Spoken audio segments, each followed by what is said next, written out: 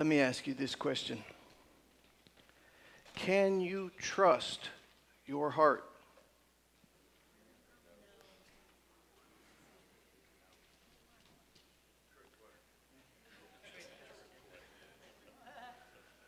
Jeremiah 17 says, the heart is desperately wicked above all. It's sick. Now, we would like to agree with the modern culture of today. In fact, you've probably heard it many times. Follow your heart. Just do whatever your heart says to do. I'll tell you an experience in my life. Today I start 7 years with this church, and I was thinking back to my last church. And about that same time, when I was in that spot, back in that church, to be honest, I didn't want to stay. My heart was that I wanted to move on. You see, the church had plateaued where there wasn't really a lot of new growth.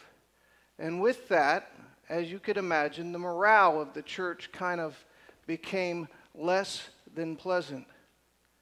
And people were complaining, offerings were going down. Now, I had made a commitment to them to be there for 10 years, but I was rationalizing that and saying, well, they would just be better with someone else. But that was my heart. But God made it clear to me. You had made a covenant, you made a commitment, you need to honor it. So I made the decision I would stay there for the remaining 3 years. That next year, we experienced a lot of growth. Over 20 people baptized. God was faithful. But I didn't follow my heart. Now, ultimately, if I had, I would probably not experience the growth that took place. I most certainly wouldn't be here, which has been one of the greatest joys of my life. So, can you follow your heart? Better said, should you follow your heart? We're in the midst of a series that we are defining God's purpose, unique purpose for each of our lives. And that there are 5 characteristics that you can use to determine your purpose. The first of which, we saw spiritual gifts. Each of these form an acronym shape. Next is heart, which we'll talk about today. The passions, the desires that you have in your heart can help you understand what God has called you to do. And you say, well, wait a sec, you just said I can't trust my heart. That's true. But some of the things that are in your heart are good. In fact, the Bible says, delight yourself in the Lord and He will give you the desires of your heart. Meaning that there are times when your heart wants the right thing. So how do I know the difference? It's a great question. That's what we're going to talk about today. Not only that, we're going to see from God's Word what caused the problem in our heart to begin with. But that we might better understand our own heart. When I say heart, you obviously already know I'm not talking about the literal heart that beats in your chest, but I'm talking about this figurative heart that is the seat of your emotion, the seat of your thinking and your will. That heart, the Bible tells us, is desperately wicked. Take a look at Mark chapter 7. That's where we're going to be starting this morning.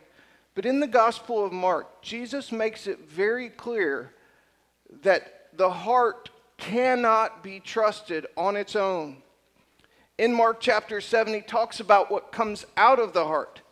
And that's what I want to look at with this morning. As you're able, would you stand with me, please, as a demonstration of respect for God's holy written, inerrant word. And the Bible says, verse 20, and he said, what comes out of a person is what defiles him. From within, out of the heart of man, come evil thoughts, sexual immorality, theft, murder, adultery, coveting, wickedness, deceit, sensuality. These evil things come from within, and they defile a person. Let's pray. Father, we do seek to understand the unique purpose that you have for each of us. That, Father, we would be intimately acquainted with what you've called us to do. And through this, Father, we've looked at spiritual gifts, and today we look at the desires and the passions of our heart. But we must first recognize that on our own we cannot trust our heart. So now, Father, I ask you to help us understand why that is, and through it, that we might come to you with a right heart. This we pray in Christ's name. And God's people said, thank you. You may be seated. I think Jesus makes it pretty clear. Some of the stuff that comes out of your heart, not good. Don't trust it. But at the same time, there are points in Scripture where it says that you should trust your heart. Paul writing to Timothy and saying, if you desire the office of an overseer, you desire a good thing. In other words, that desire is good. Why is it that our heart cannot be trusted? Well, I'm going to get to that in just a sec, but this is the main idea I want you to get. Get this one thing, you pay for your gas this morning. Ultimately, I can't rely on my heart unless it is right with God. I cannot rely on my heart, my desires, my passions. I can't trust them unless I make sure that my heart is right before God. With that, a question. Is your heart right? The Bible tells us that our heart has been corrupted by sin. That's point number 1 in your notes. My heart has been corrupted because of sin. When Adam and Eve were first created, God looked at them and said, good. And then what happened? Sin came in. And sin completely and totally corrupted them. When I was in undergraduate, we took a tour of a wastewater treatment facility. And as it was, you started at the beginning of this facility and raw sewage came in. Then there was biological filtration, mechanical filtration, and it came to the very end of this place where the tour guide, one of the engineers, said, and now the water is safe to even drink. And he put some water in a cup. Of course, my hand went up. I said, drink it. He said, nah, I don't think I'm going to do that. But trust me, it's safe to drink. If it was sewage, even if you pretty it up a little bit, guess what? We still think of it as sewage. To put it another way, how many drops of something bad would go into a glass of water before you wouldn't drink it? So it is with sin. Sin completely and totally corrupted Adam and Eve. And here's the bad news. It's a genetic condition. It passed from Adam and Eve to every person. That our very nature, our very heart is corrupted by sin. I wrote this down under point number 1 in your notes. The fall brought lasting consequences. The fall of mankind spread not just to Adam and Eve, but to all of us. To where the very desires that we have, we cannot trust. I wrote this reference down in your note, Romans chapter 5, and it says, therefore, just as sin came into the world through one man, and death through sin, so death spread to all men, because all have sinned. We are all corrupted. by sin, that our heart has become a heart of stone. There are those people that would say mankind, human beings, are naturally good by themselves, and it's only the environment that causes us to do the wrong thing. There are people that would think that until they have children. I don't know about your kids. Your kids are probably perfect, right? I didn't have to teach my kid to lie. None of them. I had to teach him to tell the truth. I didn't have to teach my kids to be selfish. They came up with that all on their own. I had to teach them how to share. That you can see from a child that there is not a pure slate on their heart, but their heart is changed because of sin. And there is absolutely nothing we can do on our own to remove that. We can't pretty it up. We can't just do enough good works to resuscitate our heart. The Bible says it's dead. And the only cure is getting a new heart. And that's something that we do through Jesus Christ. See, the problem is sin. Jesus came and he became sin for us and died for it. So that when we come to Christ, when we say, I am a sinner and I need what you have done for me in my life, and when we make that decision by faith, what happens? Our heart is changed. The old heart, the heart of stone, is taken out and a new heart is placed in there. I wrote this down for point number 2 in your notes. My heart is changed at my salvation. Glory to be to God that when we receive Christ, there's a transformation that takes place. If you are a child of God, you have been made new. 2 Corinthians says it this way. Therefore, if anyone is in Christ, they are a new creation. The old has passed away, and behold, the new has come. Turn to somebody near you and say, hey, I'm new.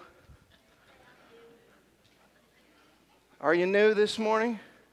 Are you new in Christ? Have you received Jesus Christ? Because if not, you are not new. Now that means that we can ultimately trust our heart, right? Because we've come to Christ, we've been made new. We can always trust our heart then. Nope. Why? We have been completely changed, but our change is not yet complete. We are not yet perfect. The Bible calls it our flesh. The leftover from our old nature is still part of us in this life. And because of the flesh that we have, there will still be desires, there will still be passions that are not good. I wrote it down this way under point number 2. My flesh will always be a challenge. That is in this life. My flesh will always be a challenge. And therefore you cannot just by default trust what your heart wants. You can't do it. There was a pastor that was fairly new to a congregation. He told his people, he said, next week I'm going to be preaching on lying. And I'm giving you a little bit of homework. What you need to do is you need to go home and you need to read Mark chapter 17 before we get back to church next week. And so the next week came and he said, all right, how many of you did your homework? How many of you read Mark chapter 17? Several hands went up, and then a little later more hands, and then pretty soon just about every hand was up. And he says, no, I'm here to talk to you about lying, folks. There's only 16 chapters in the Gospel of Mark. Oh, snap. And that's how it was. He said, we're going to talk a little bit about lying because in our flesh, we still have desires that are not good. And we will always be challenged by our flesh. So what's the difference between being saved and not being saved? There was a young girl, she's about 8 or 9 years old, came forward one Sunday for baptism. and she wanted to publicly profess her faith through being immersed in baptism. It's a great thing to do. The pastor looked at her and said, "Do you know Jesus?" I said, "Yes, I've received Jesus as my Lord and Savior." He said, "How is your life different because of that?" She thought for a moment. She said, "Before I knew Jesus, it seemed like I was always running towards sin, doing whatever I could to get there without being caught. But now after Christ, it seems like I'm always just running away from sin. There are times where I still make mistakes, but I'm constantly yearning to be right." And there is the difference. Without Christ, we are slaves to sin. We are depraved. Not that a person who does not know Christ is always going to do the worst things. But if a person does not yet know Christ, they are slaves to their sin. There is nothing that they can do on their own to rid themselves of the shackles of sin. But Jesus, because of his great love for us, gave us an opportunity by paying for our sin. And we just have to come to him and say, "I want what you did for me." And then our heart is new. But yet, we still can't trust it. There will be times where what we want, we shouldn't have. So then what do? How do we get to the point where we can say, "I know this passion, this heart, this desire is good"? Well, I wrote this down for point number 3 in your notes. My heart must be calibrated by Scripture. My heart must be calibrated by Scripture. What does it mean to calibrate something? Yeah, to make sure it's accurate. The Bible says in Hebrews chapter 4 specifically, "For the Word of God is living and active, sharper than any two-edged sword, piercing to the division of soul and spirit, joints and marrow, and is discerning of the thoughts and intentions of heart." That when I look to the perfect Word of God, it is alive and it is active, and it shows me what's right and it shows me what's wrong based upon even my thoughts and my motives. You know, there's times where I'll preach a specific message and someone will come up to me afterwards and say, "You've been talking to my wife?" No. So I'm pretty sure you've been talking to my wife because she had to tell you. I said, "No, honestly, no." The Word of God is living and active. And so it might feel like it is directly pointing at you. And guess what? That's because it is. Because as the Holy Spirit lives in you, he makes the Word alive. He makes the Word active. And it's a means by which you must calibrate your own heart. Most of you know I volunteer as a chaplain for the Onancock Police Department. I get the great privilege of riding around with some of the best officers in the country. It's a privilege that I have. One of the things that they must do as they are enforcing speed, and I know probably nobody here likes getting a speeding ticket. None of you have even gotten a speeding ticket, apparently. But one of the things they do in order to make sure that they are accurately measuring speed, their radar unit sends out sound waves. In order to make sure those sound waves are being received correctly, that radar must be calibrated every time. They have just this little tuning fork. They smack the tuning fork and they hold it up to it, and it makes sure that it is running true. They have to do that every time. So our heart must be calibrated to the objective truth of the Word of God.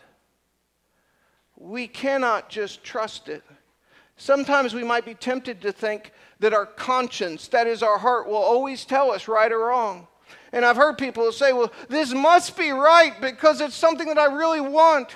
Or it must not be wrong because if it was wrong, I wouldn't want it. I told you the experience I had. We cannot trust our heart. Conscience is not inerrant. Our conscience just motivates us to do what is right, and we know what is right by the Word of God. And we must stay focused on the Word of God each and every day to make sure that our lives are in tune with what it says. I wrote it down this way under point number 3. My focus must remain consistent. It's not enough to just pull out the Bible once a month. It's not enough to just calibrate your heart on occasion. One of the things we encourage you to do in this church is each and every day to spend the first 10 minutes of your day reading Scripture and praying. And it is that action that allows you to calibrate your heart each and every day. I'll tell you an experience I had. It was at my last church, and I'd only been there about 2 or 3 years. One morning, the Sunday school superintendent came up to me and said he needed to talk with me after the service was over, and I said, sure. I sat down with him, and he said, Pastor, I want to be honest with you. I've been talking in detail with a woman that's not my wife. In fact, she was my high school sweetheart. I just found out that she had got a divorce, and so she's kind of back on the market. And I want to move in with her and divorce my wife. And it must be of God, right? I said, let me get this straight. You have a desire to go against the covenant you made before God, saying that you will love this woman till the day you die. And you believe God might be leading you to break that covenant just to go back to what you believe would be a high school sweetheart. I said, that's not from God. Because we know what the Scripture teaches. We know that the Bible does talk about justification for divorce, but there are not very many. And it's certainly not that your high school sweetheart comes back on the market. And so he heard what I said, and he left the church. He left his wife, and he moved in with his high school sweetheart, leaving 2 children behind. I didn't see the man again for a few years, but I did just happen to run into him. And I'll be honest, he didn't look good.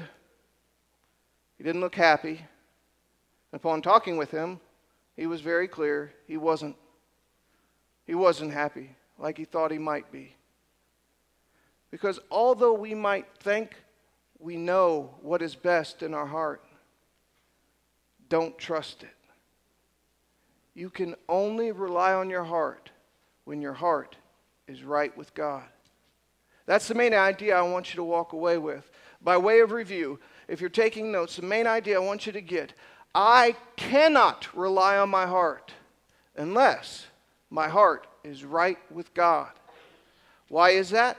Because my heart was corrupted by sin. Point number 1 in your notes. My heart was corrupted by sin. Sin has made a lasting and permanent mark on our hearts. That began at the fall. Under point number 1, the fall brought lasting consequences. The only solution then is to receive Jesus Christ. And then upon that act of salvation, my heart is changed. Point number 2. My heart is changed at my salvation. It is a heart transplant. The heart of stone taken out, new heart put in, and you are now a child of God. Praise Jesus. That is a great thing. And if you do not yet know Jesus, today would be an awesome day for you to say, you know what, I'm a sinner, but I believe what Jesus did is important, and it's important for me. But even still, you can't yet trust your heart. Because the flesh will always be a challenge. That's under point number 2. The flesh will always be a challenge. But don't fear. There is a way by which you can make sure your heart is right with God. And that's point number 3 in your notes. My heart is calibrated by Scripture.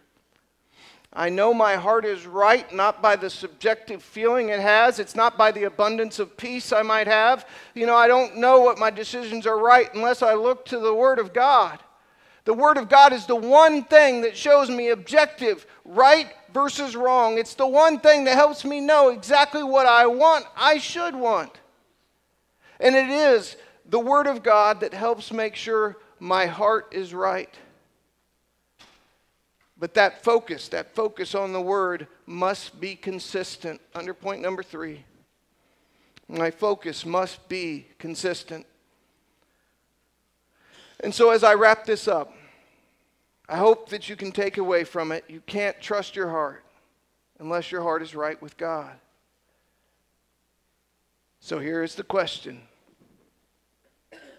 Is your heart right with God? Let me just challenge you to do 2 things. First, I want to challenge you to invite God to search your heart. This is your first concluding point. I should ask God to search me. Do you want to know if your heart's right? How about coming before God and go, God, search me. Try my heart, try my thoughts, see if there be any wicked way in me. That's Psalm 139. Search me, O God, and know my heart. Try me and know my thoughts. And see if there any grievous or sinful way in me. That's my challenge point. Come before God first and say, God, search me. And He answers that prayer pretty quick. And if there is anything in your heart that's not right, He'll show you. And that's so we can do this. And I challenge you, secondly, to do this. Can ask God to sanctify me, to set me apart from sin, to forgive me, to cleanse me.